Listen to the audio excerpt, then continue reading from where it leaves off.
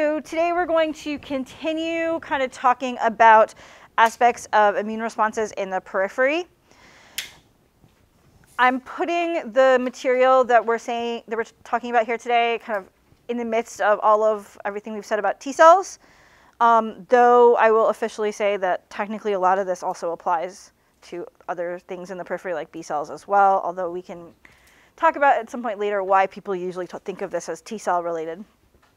And the basic question that we're sort of getting at really all of this week is kind of what takes so long and what are the events that are involved in turning on an adaptive immune response and actually having that adaptive immune response start to act against microbes.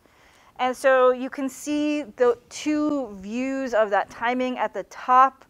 You can see the time of infection listed here. Here I can tell you that I did the infection at day 0. And you can see in the image that there is sort of this peak of the T cell and antibody responses about 1 or 2 weeks afterwards. People always want a number. What day? The answer is really that which day is influenced by things like the exact microbe we're talking about and how you encounter it in the dose.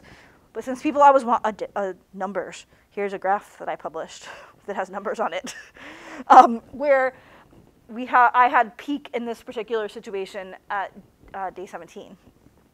So you can see sort of this delay, and we've got to deal with these issues of transport of antigen, in fact, also transport of the cells to the right location, recognition, expansion, differentiation, more transport, all of that. And today we're really going to be thinking about that transportation piece, specifically the trafficking part of this.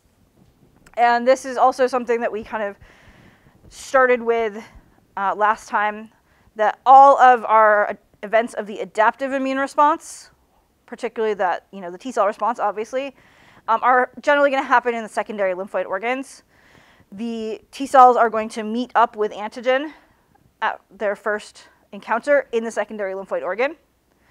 And so we need to get antigen-presenting cells, we need to get antigen, we need to get T cells, all to that secondary lymphoid organ, like the lymph node, in order to start this response.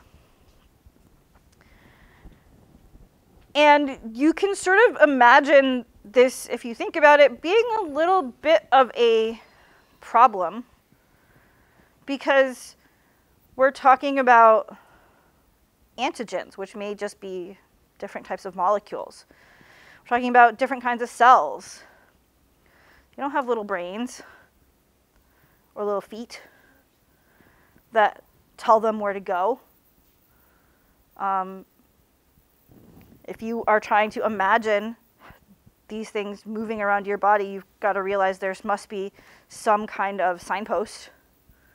There must be some sort of way they get directions. And so there actually are a few questions here of how do they actually know where to go, both in terms of how do they make sense of those directions, and also what the heck are the directions. And we're trying to deal with APCs and antigens and cells, and so there's a lot going on here. Eventually, those cells, when they're done in the secondary lymphoid organ, they're also going to have to leave again and go to the site of infection. And so again, we've got this problem of travel. And so that's really what we're going to be seeing today. The part about antigen getting to the lymph node is actually pretty easy. The antigen is not the problem. Antigen can get to the lymph node basically through the lymphatic system, and that's kind of what the lymphatic system is built for. So in all of our tissues, we have some local phagocytic cells, particularly in these cases. These are going to be, so they can be immature dendritic cells. They can also be different types of monocytes or macrophages that can do phagocytosis and then move through the lymphatics. And when they do that, they're going to be using the same general trafficking process that we talked about before. But remember that your lymphatics are these open vessels. that you have throughout the body. And so microbes and other antigens will just get swept up as materials are getting pushed through the lymphatics. And so basically different antigens, different microbes that are in any different location of your body are just going to get taken into the lymphatics. Just by the fact that the lymphatics are sitting there open, collecting liquid, that liquid is going to be flowing through the body. It's going to pick up microbes, pick up antigens, and just go through the lymphatics into the lymph node. So antigen sort of almost by definition of how the lymphatic system works just goes to the lymph node, where it will sort of eventually hit whatever lymph node is draining that region of your body. So you have different lymph nodes around different regions that are receiving the antigens from that area of the body. That's really useful because then T cells can just go to those lymph nodes. They can look for their antigen. If they find their antigen in a particular lymph node, then they kind of know, oh, I should just go check out this sector of the body that drains to this lymph node. That's where the microbe must be. And so we have this nice lymphatic system that we talked about. So getting the antigen there is actually not terribly difficult. If you recall our discussion of lymph node structure, remember that there are blood vessels going in and out of the lymph node, as well as lymphatic vessels coming in, the afferent or incoming lymphatic, and the outgoing or efferent lymphatic that are coming in. And so usually those antigens will just be coming in on the afferent lymphatic pretty easily. With the T cells have a couple of different options of how they can do this process. T cells could enter the lymph node via the lymphatics as well. And so one sort of choice of highway that the T cells could take is the lymphatics. So they could come in on the incoming lymphatic just like the antigen does. Alternatively, T cells also can get into the lymph node via the blood. And so T cells can circulate in the blood, they can go into the lymph node, and then they could decide they're going to just sort of make the lymph node circuit of the body instead of going back into the blood. Most of the time, what we sort of imagine is that the T cells are spending a lot of time in the blood and then kind of move to a lymph node when they want to go there to try to find antigen or something, although we can sort of think about that. Basically, a naive T cell is going to spend some time circulating in the blood. It's going to spend some time in the lymph node. And the first step of actually having an immune response to some antigen is that T cell has to leave the blood and get into the lymph node so that it can start to find its antigen.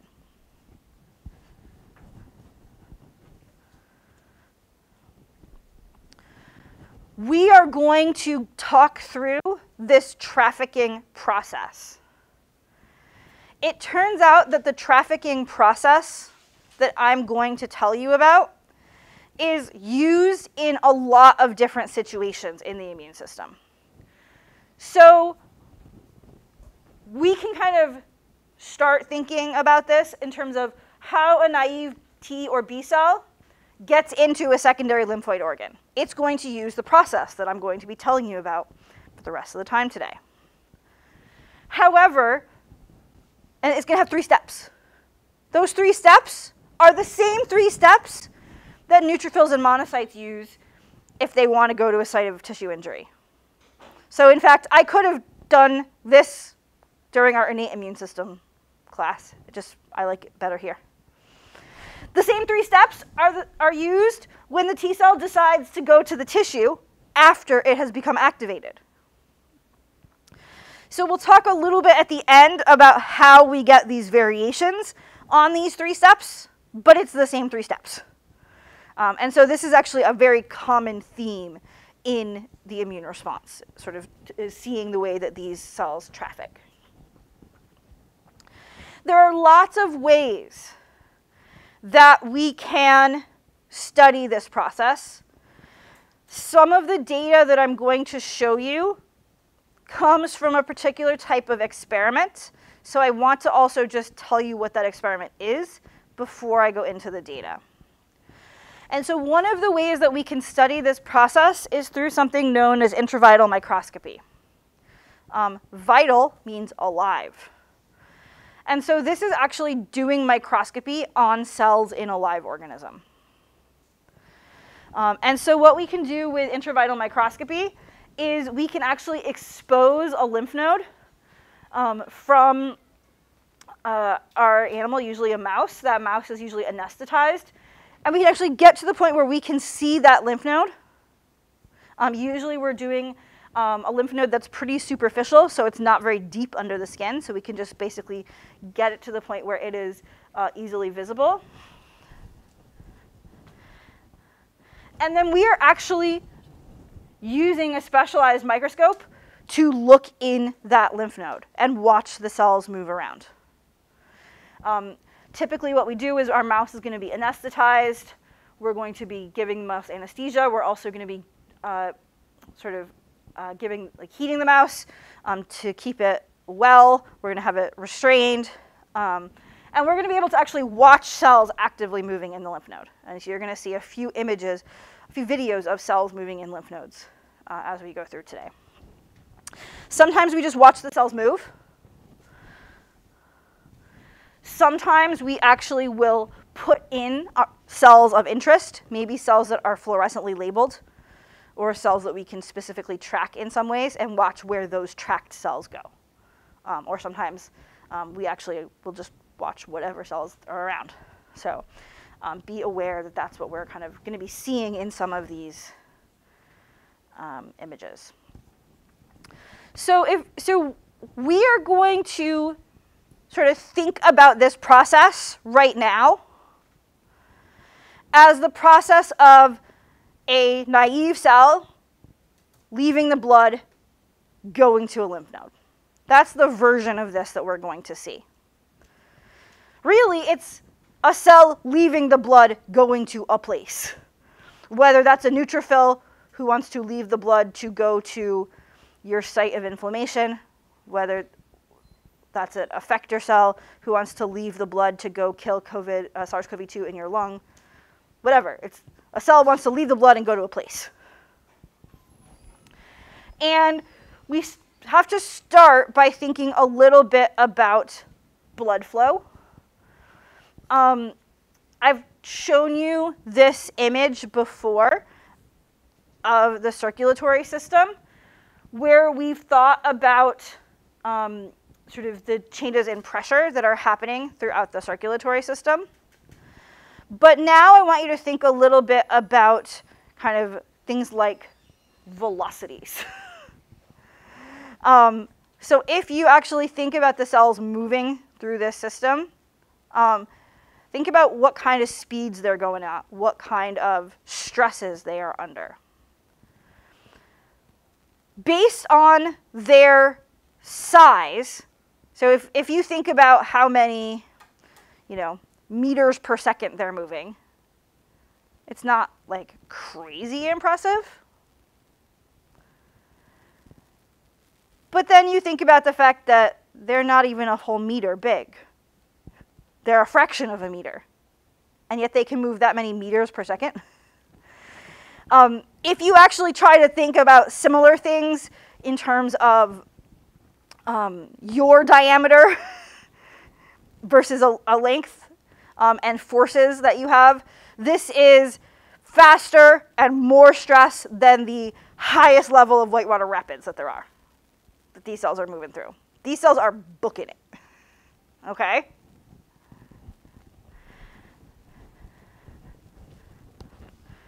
In fact, I'm going to show you an image.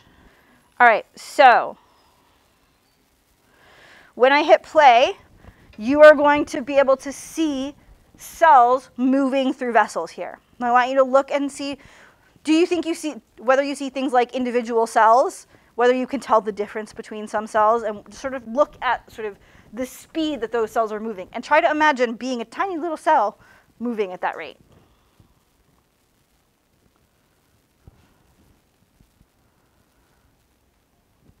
So look at these vessels and sort of the general speed that those cells are moving at, particularly relative to the size of those cells. This is in a live animal where we are actually watching the cells moving through these vessels. And so you can see pretty easily the dramatic speed that these cells are moving at. Oh, now they actually then hit the mouse with anesthesia, so it actually stops moving at one point in this video. It's not super consequential for us at the moment. But if you think about blood flow based on what you've seen, can you imagine any kind of analogy to what you think about with blood flow? Any things in your life that you could kind of try to make an analogy with? Yeah, Rishi. Think about what? Cars. Okay, cars on a highway. What are you going to say, Jamie? Yeah, I was going to say it reminds me of like the overhead views of like crazy traffic. Reminds you of overhead views of crazy traffic. Do you have a hand, Sebastian, or was I making it up? I was making it up. All right, sweet. So in fact, the analogy I most like to use in this situation is really bad traffic of cars on a highway. So you guys are spot on. So, all right, think about driving that fast on a highway. Okay? So, and then which is kind of what the cells are doing in the blood flow. And now think about the idea of sometimes you want to go somewhere. You're not just trying to drive on the highway for the sake of driving on a highway. You would like to actually go to a place. So first of all, there needs to be exits that are like some kind of marking. And you need to be able to recognize, like, that's the one I want, right? And we're going to get into how that works. But now let's think about it again. You're driving down the highway. You are, say, in the lane all the way to the left. And you're going to go 80 miles an hour. Real fast. I don't know how fast you guys drive. Real fast. And then there's your exit. So what do you have to do in that situation? Yeah. So first of all, you want to move to the right. Why should you move to the right? Yeah. Because you want to get out at your exit, right? You need to be close to the edge. You don't want to be in the middle. So one of the things we're going to see this do is actually move to the side of the vessel so that they can exit. What else are you going to need to do? Yeah, Addie. Avoid hitting other cars. What kinds of things might you try to do to avoid hitting other cars? So you might slow down. So what you're telling me is that you don't want to be going 80 and then try to just like auto move to the right, right? Like that might go poorly if you did that. What would happen to you if you did that? You would actually run into others that are moving at 80 and they would shear you in half, right? Basically. That's actually what would happen if the cell tried to move over too quickly too. The speed of blood flow would shear that cell in half. So we got to move to the right, we got to slow down. I know this is going to be obvious, but I have to ask it anyway. Should you, driving 80, driving 80, driving 80, oh, there's my exit. Stop, right there. Should I do that? No, why should I not do that? What would happen? Yeah. A pile up, right? Everyone would run into me. The road would be clogged, right? Yeah, that would actually lead to clogs of your vessels. And so you can see, just by experience thinking about a highway, some of the ideas of things that the cell is going to have to do. There's got to be some sort of marking on the exit and recognition of the exit. There's got to be some slowing down. There's got to be some moving to the side. All of the types of things that you already obviously know, that's totally how it works on a highway, are exactly the steps that we're going to see here.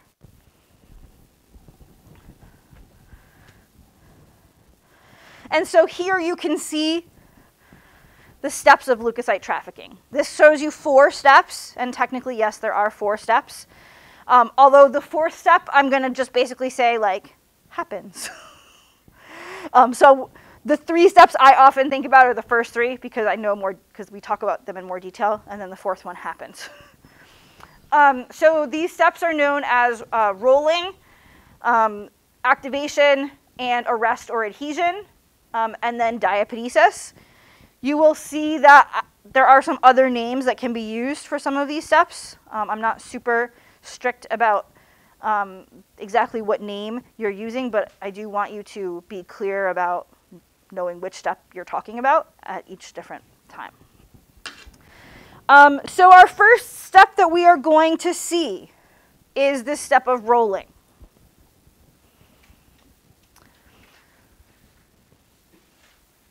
And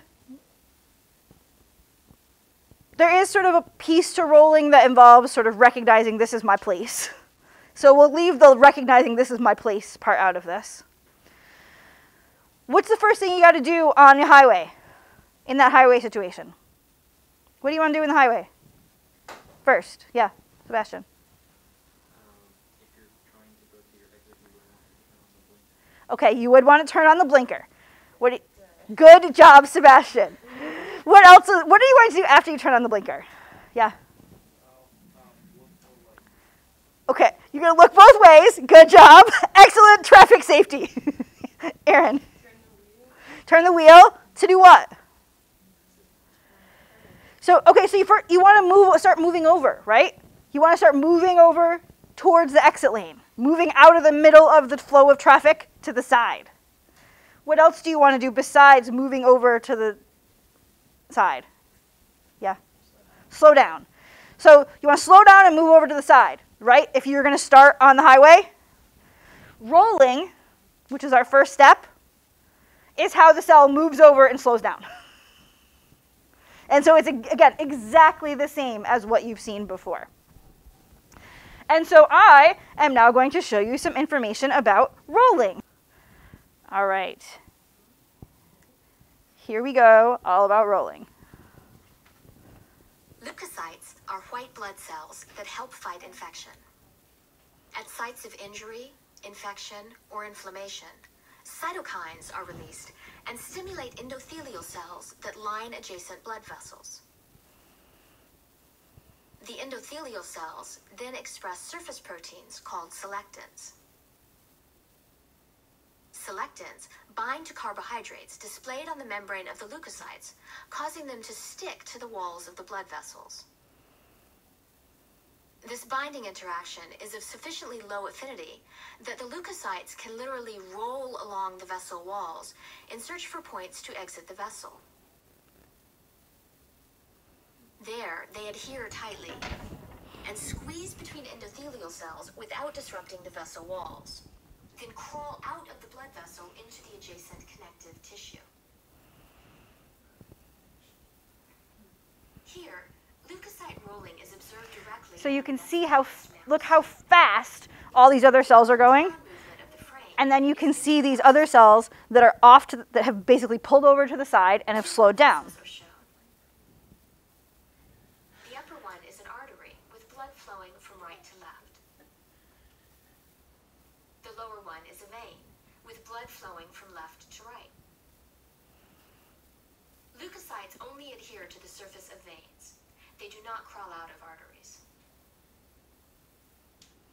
Some leukocytes are firmly attached and are in the process of crawling through the vessel walls, whereas others have already left the vessel and are seen in the surrounding connective tissue. When the blood flow is stopped temporarily by gently clamping the vessels, we can appreciate how densely both vessels are filled with red blood cells. Red blood cells do not interact with the vessel walls and move so fast under normal flow that we cannot see them. When the blood flow is restored, some of the leukocytes continue rolling, whereas all non-interacting cells are immediately washed away by the shear.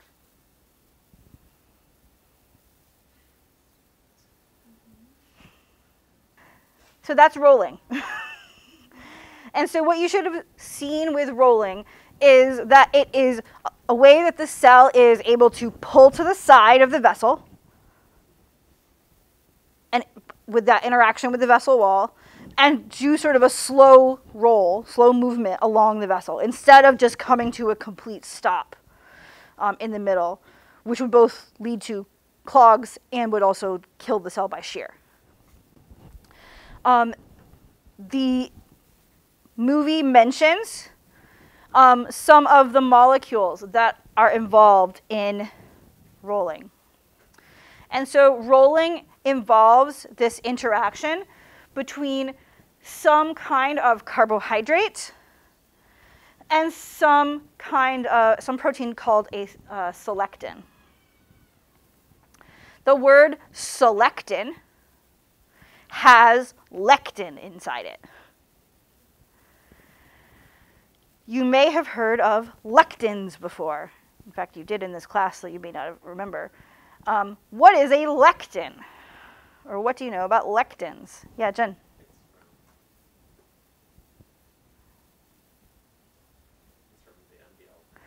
You saw it with the MBL pathway? Yep, Rishi. All right, MBL pathway. So it turns out a lectin is a carbohydrate binding protein. In the case of MBL, it binds mannose. Here, the selectins bind to other kinds of carbohydrates. And so we've got some selectin protein that's going to bind to some carbohydrate. The binding is not super strong. And so oftentimes I imagine selectin carbohydrate interactions to be sort of like Velcro, where they can catch but then get pulled off really easily. And so the cell, as you'll see on a later slide, basically sort of catches on the side of the vessel wall, but doesn't stop completely. It just sort of gets pushed along with the flow. So it's moving slowly, but it's not going to come to that nice complete stop because this interaction is just not strong enough. There are multiple different carbohydrates and multiple different selectins that can be involved in this process. And so this is sort of the first step of sort of address labels for this process. Different cells or different parts of your body have different selectins or carbohydrates. And as a result, that's part of the address labeling. So if I am a cell who would like to go to the lymph node, I'm going to have a specific selectin on my surface, and the lymph node will have the right carbohydrate. And so that's part of the way the cell knows this is the place, because we have the right pairing. You can see some of the different carbohydrate ligands here. Really, there are 3 selectins only. I don't know why it lists 4 here.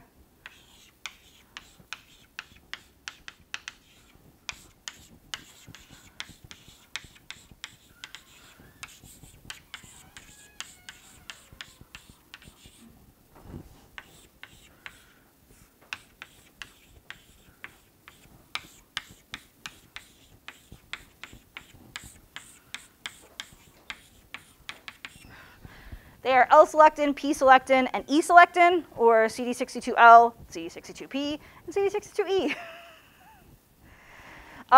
L-selectin is on leukocytes. P-selectin is on platelets. E-selectin is on endothelial cell walls. And honestly, P-selectin can also be on endothelial cell walls. So in a lot of ways, these can be on a location that wants to attract cells.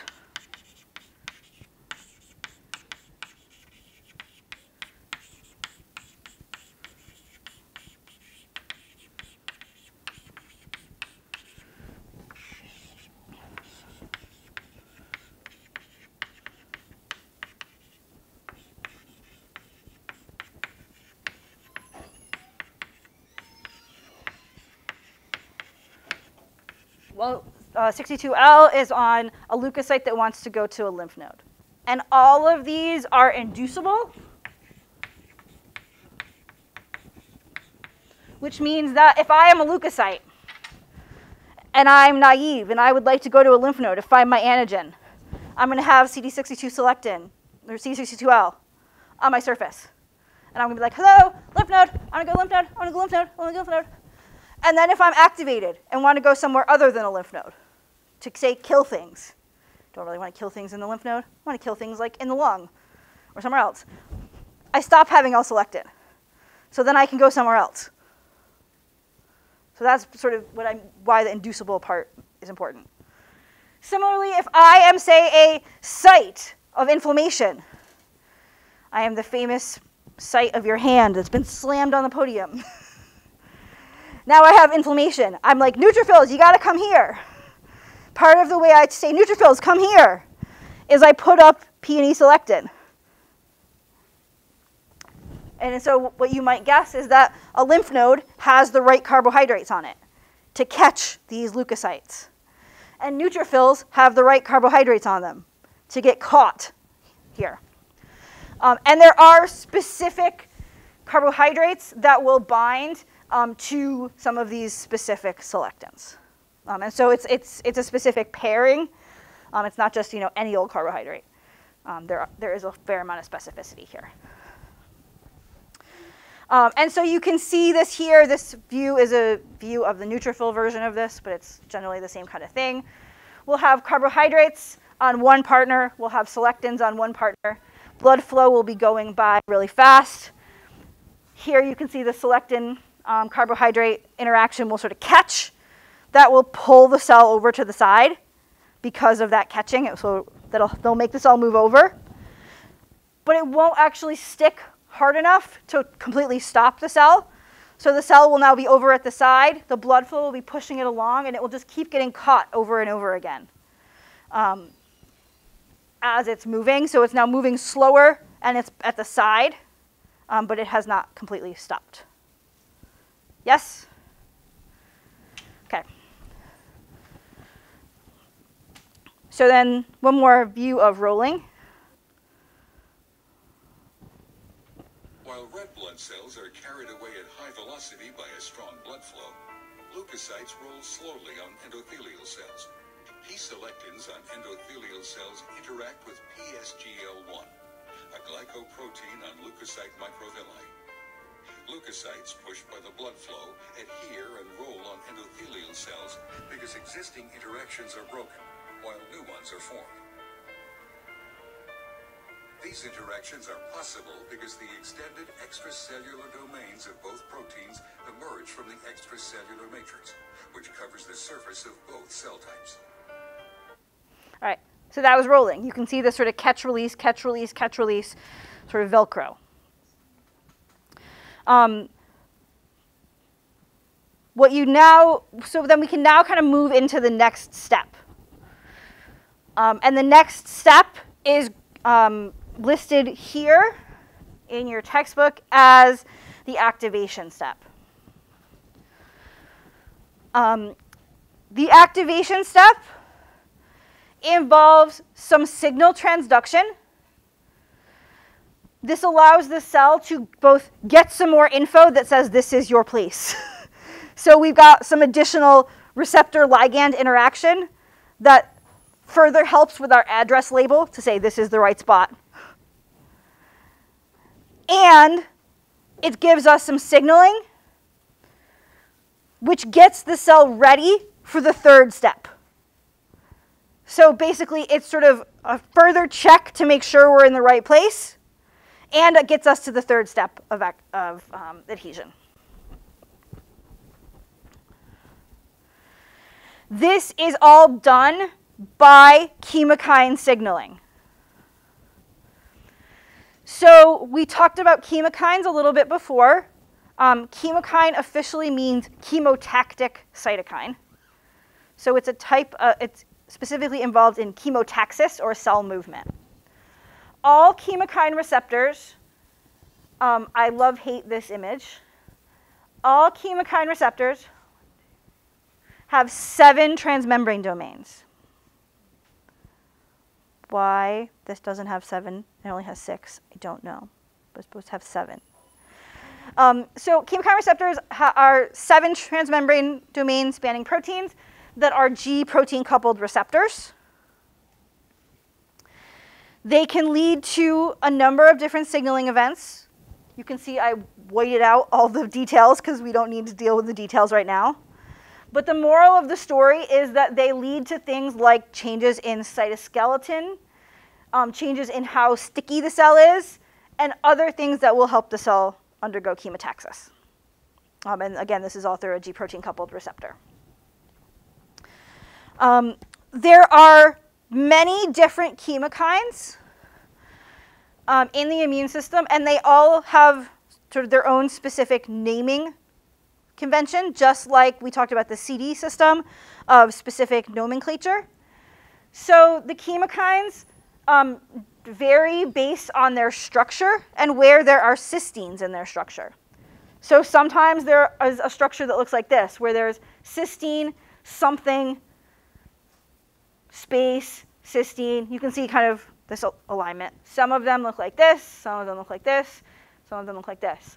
And as a result, we give them names like CXC if they have this structure, or CC if they have this structure, or XC, or CX3C based on the structure. And then here you can see we have L's.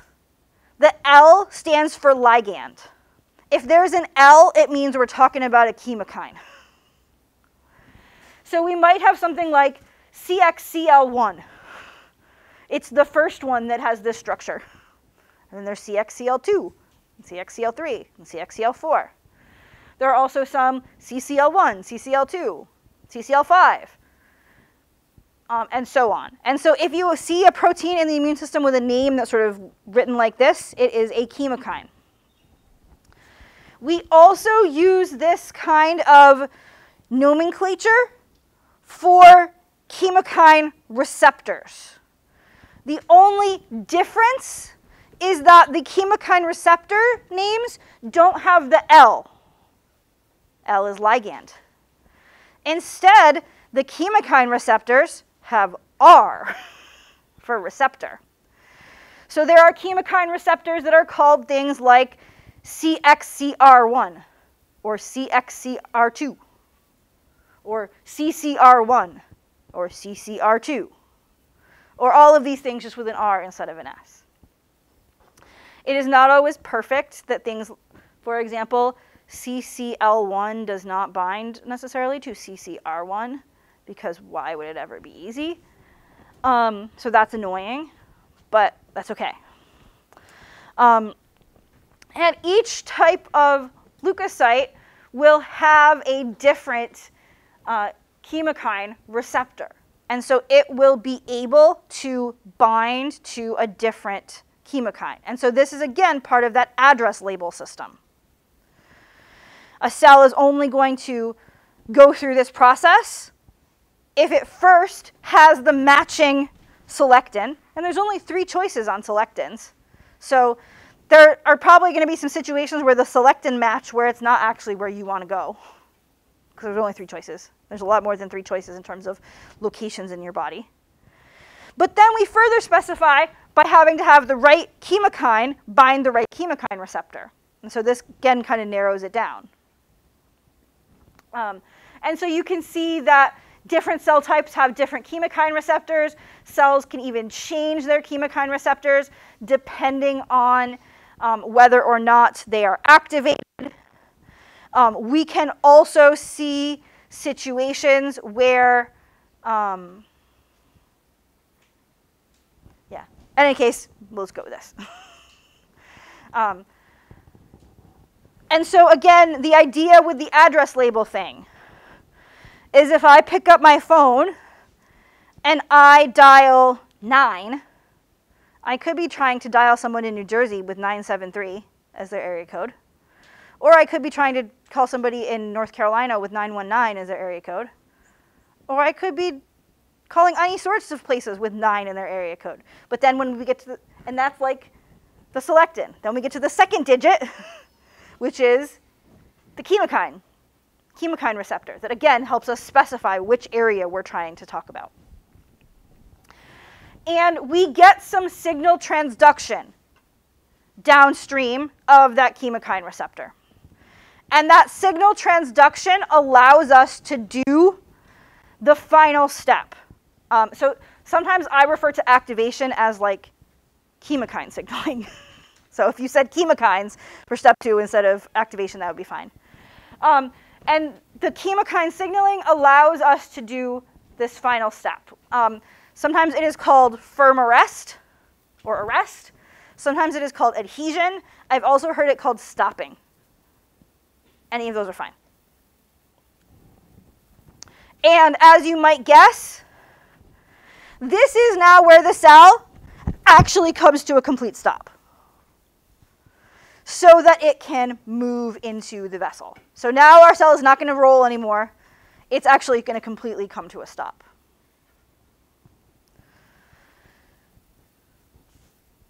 Just like with the previous steps, this is going to involve a receptor-ligand interaction. If you try to imagine that receptor-ligand interaction, what might, which is shown here, what could you imagine about this receptor-ligand interaction that's going to make stopping happen? Yep, Jamie. Has to have a high affinity. What were you going to say? What were you going to say? Has to be really specific. It has to have really high affinity. Why do you want it to be specific, Sebastian? Because if you're having the leukocyte stop in place and it's going to go through the wall, you want it to be the right one. Okay. So part of how we make that happen is because we have this 3-step code, just like with the area code. So again, this is going to be a final number. And so we do have to have some specificity here. But there's another reason why, and we want it to be a very strong protein. We want it to be a really strong interaction to completely pull that cell to a stop. And I'll tell you one thing about it, and then I'm going to tell you another piece of this on the next slide. And so this step is mediated by proteins known as integrins. I was in a debate on a podcast within the past couple of weeks over whether the word was integrin or integrin. I don't care. I learned it as integrin, and it will remain integrin to me. So we have integrins that are leading to this step. The integrins bind to other proteins that are known as CAMs, or cell adhesion molecules. And so you can see an integrin-CAM interaction here. Just like with the other receptor-ligand interactions we've seen here, there is a fair amount of, there are different integrins, there are different CAMs, there's sort of a different set of pairing, and so this kind of gives us a third number of our area code to further specify which part of the body we're in and let the cell kind of know it's in the right place. Integrins all are made of 2 protein chains. One is known as an alpha chain, one is a beta chain. And oftentimes we name our integrins based on which alpha and which beta. So there's one that's really famous called alpha 4 beta 7. Some of them got other names because they got named before we came up with this alpha beta naming system. So usually with the integrin, we're talking about these 2 different chains. They're binding to some kind of cell adhesion molecule. But there's one other piece that's really important with the integrin. So we've got, and so what you can see from here, the previous slide, what you've in fact surmised yourself, was that the integrin-CAM interaction has to be really strong, right? You do not want that, it's got to be really strong if you're going to stop that cell. And Sebastian mentioned that this should be really specific. But there's another piece to this that you're sort of thinking, but you're kind of like thinking past a little bit. Do you think that cells have these molecules on their surface ready to go all the time?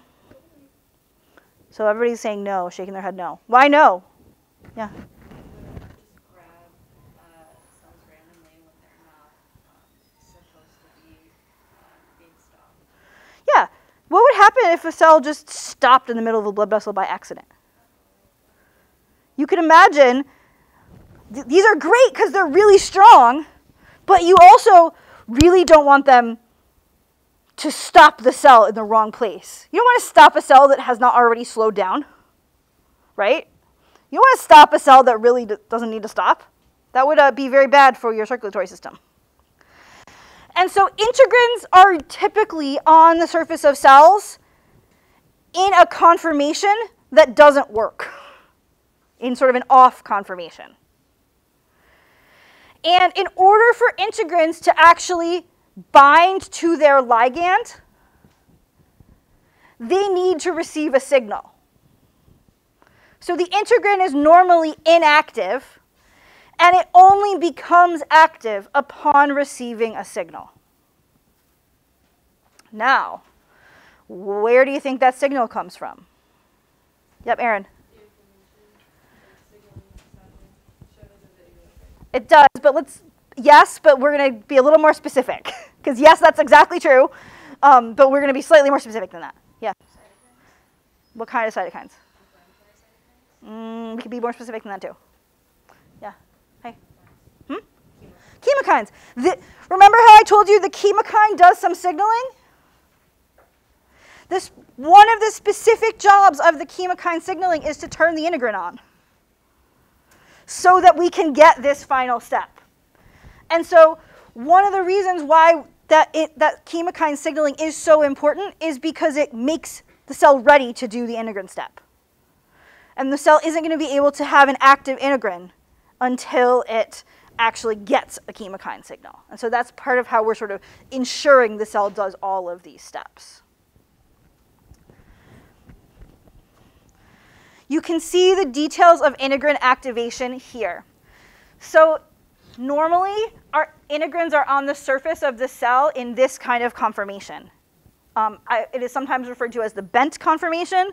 I also have heard of it referred to as the jackknife conformation. So the integrin is basically folded over on itself. So it cannot interact with the CAM. So the binding site is down here. It can't actually interact with this. So it looks like this. When this cell gets a signal from a cytokine, from a chemokine, which is a chemotactic cytokine, and it's where that video showed inflammation, it was actually the chemokine that was happening. When the chemokine signals in this cell, that makes the cell upregulate the integrin. So the integrin extends so that it can interact with the CAM. And so the way that these processes are linked is that we have our chemokine binds to our chemokine receptor. That gets a signal into the cell. That goes into the integrin and makes the integrin extend. So throughout this process and all of these pairings, the chemokine receptor cell also is always the integrin cell, because in fact the signaling has to work this way. And so our integrins will get activated.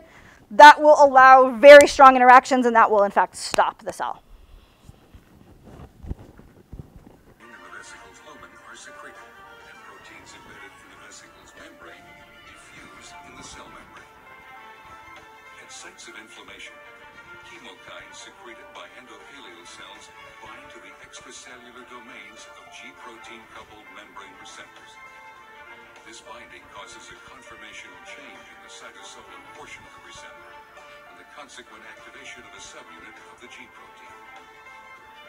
The activation of the G protein subunit triggers a cascade of protein activation, which in turn leads to the activation and clustering of integrins inside lipid rafts. A dramatic conformational change occurs in the extracellular domain of the activated integrins. This now allows for their interaction with ICAM proteins displayed at the surface of the endothelial cells. These strong interactions immobilize the rolling leukocyte at the site of inflammation. Additional signaling events cause a profound reorganization of the cytoskeleton, resulting in the spreading of one edge of the leukocyte. The leading edge of the leukocyte inserts itself between endothelial cells, and the leukocyte migrates through the blood vessel wall into the inflamed tissue. Rolling, activation, adhesion, and transendothelial migration are the 4 steps of a process called leukocyte extravasation. So there, that was stopping.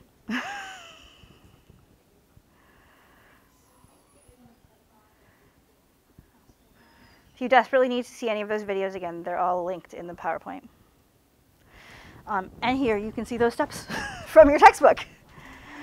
So our cell is going to start out with rolling, mediated by selectins and carbohydrate ligands. We'll then have activation via chemokine receptor signaling.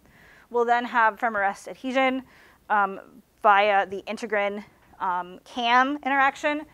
And then we finally have this final step that's listed here as diapedesis. Diapedesis is where that cell is going to actually crawl through the endothelial cell wall to get into whatever tissue it wants to get into. You can also see this process happening here. And this can sometimes be referred to as transendothelial migration, because the cell is migrating across the endothelial layer, or diapedesis, or extravasation, because we are going outside of, extra, the vasculature, out of the blood vessel, extravasation. And so you can see that it starts out that we have a leukocyte next to an endothelial cell, and the leukocyte actually completely changes its shape and crawls in between adjacent endothelial cells. Most of what we know about this is it involves some work of the cytoskeleton, and there's some chemokines. But that's kind of the end of what we know about it. So I don't get super into details. And so that's the big picture of this process that is used in lots of different specific situations for our cells in order to do their trafficking.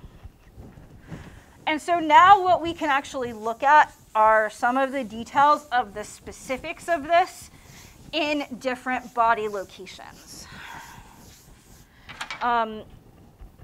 So if we first look at a leukocyte trafficking to the site of infection, so specifically here we're thinking about a neutrophil that is going to a site of inflammation. It travels a lot, just like chalk does.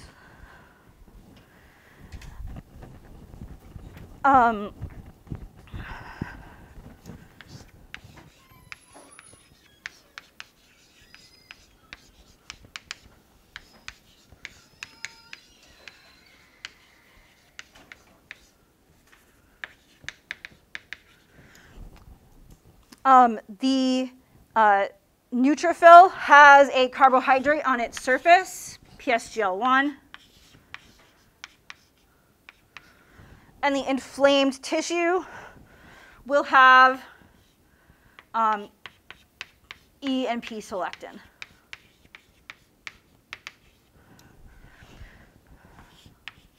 The neutrophil always has PSGL1. It always wants to go to a site of inflammation. The inflamed site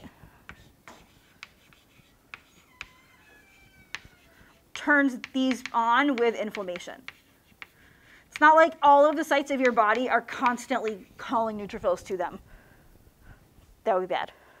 Instead, the neutrophils are always looking for a place to go, and sites of your body turn on the selectin to have neutrophils go there.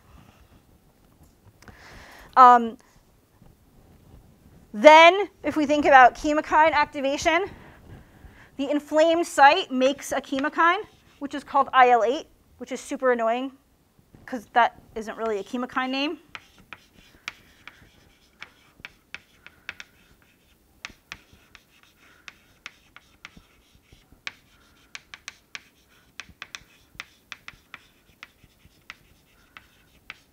So that is the chemokine that gets turned on as a result of inflammation. The neutrophil always has the IL-8 receptor on its surface. It's always looking for IL-8.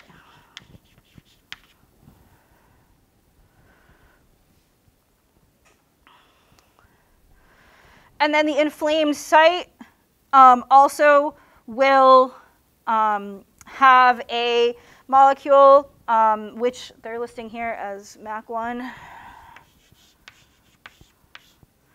So we'll just call it a CAM.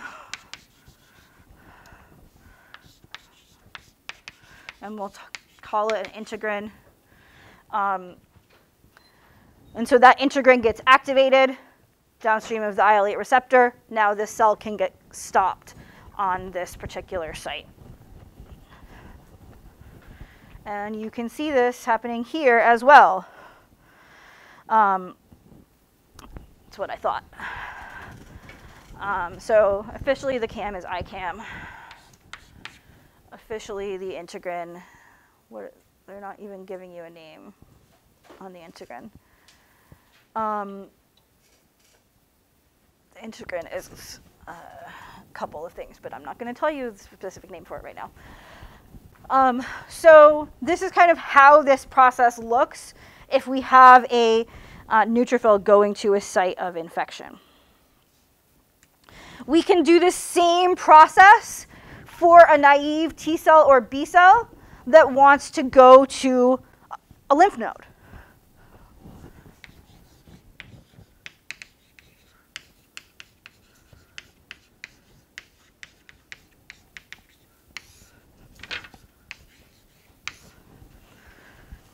The naive lymphocyte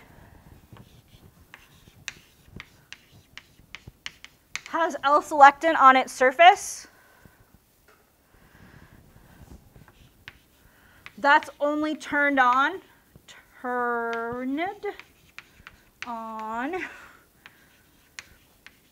when the cell wants to go to the lymph node. So at different developmental stages, the cell will turn this on or off based on whether or not it wants to go to the lymph node.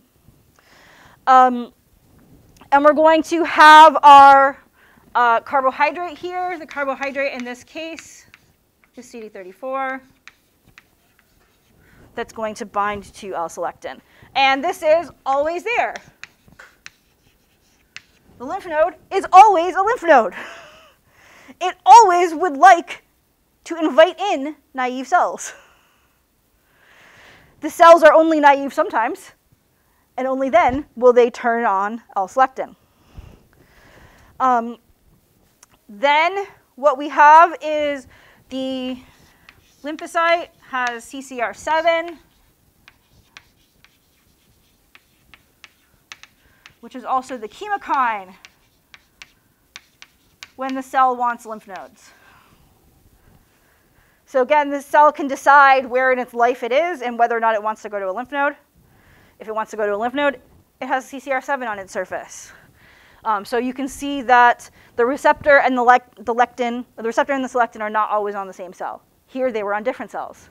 Here they're on the same cell.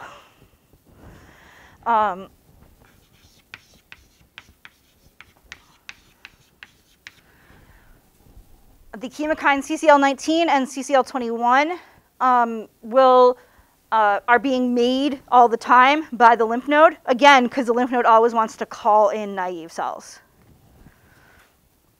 And then we're going to see, why does it use the weird nomenclature? I don't like the weird nomenclature in this table. Yeah, this doesn't give me any better nomenclature. All right. So again, we're going to see a CAM.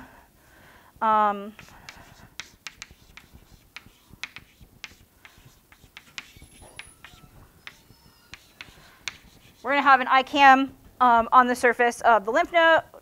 We're going to have an integrin on the lymphocyte to go to this particular site. And so the chemokine receptor and the integrin are always on the same cell.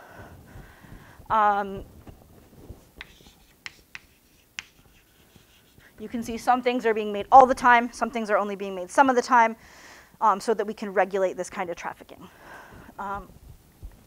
And here you can see kind of that specific processed with some kind of T cell. So that T cell could go from the blood vessel into the lymph node when it's a naive cell. It will have L-selectin and CCR7 on its surface, and then it will hang out in the lymph node. If, however, it gets activated, it stops making L-selectin and CCR7. And so then it goes somewhere else. It doesn't go back to the lymph node. Only the red ones go to the lymph node. The blue ones don't have that stuff on their surface. They go somewhere else. So the cell can sort of change where it's going to travel in different parts of its life. When I told you that these things were made by the lymph node, CD34 and CCL19 and 21, specifically, they are being made by a type of blood vessel in the lymph node called the high endothelial venule, which I mentioned to you guys last time. They're called high endothelial venules because they're tall, skinny cells. The cells are high. And HEVs basically make tons of CD34, CCL19, and CCL21 to try to call in naive lymphocytes as much as possible. You can see the same process that I've just been telling you for that naive lymphocyte here. Ta-da! Once in the lymph node, the cells do actually migrate to specific locations. So don't think of the lymph node as just one place. There are also sort of subsections of the lymph node. All of that is actually done based on chemokines as well. And so there are different chemokines in different parts of the lymph node that pull in unique cell types. So there is kind of more specification all based on chemokines that does happen. So once our cell is able to actually get to the lymph node, once our T cell gets to the lymph node, it now can actually get activated and do some signaling and get turned on. And we are going to see the signal transduction cascade that happens in a T cell that allows that T cell to become activated next time. And so we're going to be thinking about T cell activation largely for the rest of this week. Next time is going to be signal transduction palooza. So I'm excited. I don't know about y'all. So be ready for that, and I will see you guys on Wednesday.